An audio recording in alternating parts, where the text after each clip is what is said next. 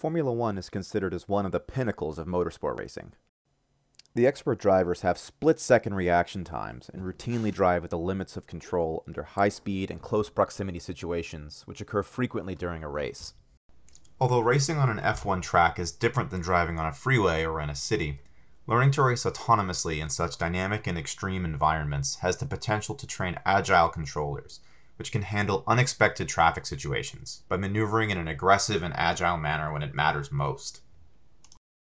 We present DeepRacing AI, a framework to develop algorithms for autonomous Formula One racing. This is the first work that has converted the high-fidelity and photorealistic official F1 game from Codemasters into a simulation testbed. The game is so realistic that it was used by real F1 drivers for competitive online racing during the COVID-19 lockdown. Our DeepRacing API can read game state information and tag images from the game with that data in a format suitable for deep learning.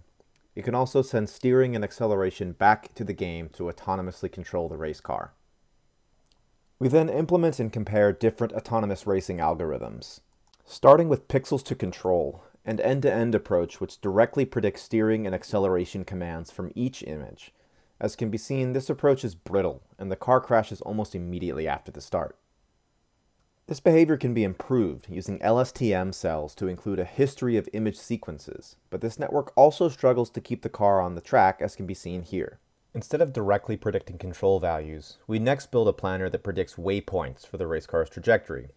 A pure pursuit controller is used to follow these waypoints. This performs much better than previous approaches, but can lead to undesired behavior during sharp turns, such as corner cutting and exceeding track limits.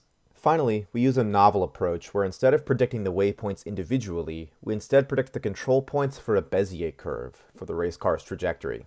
This reduces the dimensionality of our problem and also makes the trajectories contiguous and smooth, resulting in the best overall autonomous racing performance. Here you can see a side-by-side view of the predicted Bezier curve and the image sequences during an autonomous lap at the Albert Park circuit in Australia. This approach outperforms all previous methods in terms of lap time, speed, and the number of failures where the car partially exceeds track limits. We also implement and test our method on data obtained from the F1 10th autonomous racing testbed. The performance on the F1 10th car can be seen here. We are continuing to extend our methods to the challenging case of multi-agent autonomous Formula One racing. You can see our DeepRacing AI trying to fight its way through high-speed traffic when collision damage is switched off in the game. DeepRacing will help in making progress towards building the foundations of safety through agility for autonomous vehicles.